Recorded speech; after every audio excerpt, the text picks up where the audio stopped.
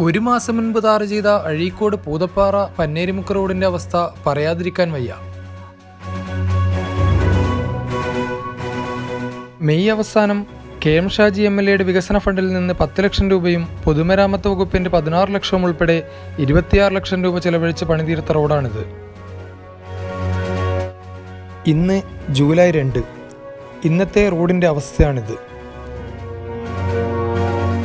നേരത്തെ റോഡ് തകർന്ന് ഗതാഗതം ദുസ്സഹമായ സാഹചര്യത്തിൽ വിവിധ സംഘടനകളുടെയും നാട്ടുകാരുടെയും ശക്തമായ സമ്മർദ്ദത്തെ തുടർന്നാണ് റോഡ് ടാറിംഗ് നടത്തിയത്. ചുരുങ്ങിയ ദിവസങ്ങൾ കൊണ്ട് തന്നെ ജില്ലകളിളകി രൂപപ്പെട്ട കുഴികളിൽ മഴവെള്ളം കൂടി കെട്ടിക്കിടന്നതോടെ തകർച്ച വ്യാപിക്കുകയാണ്.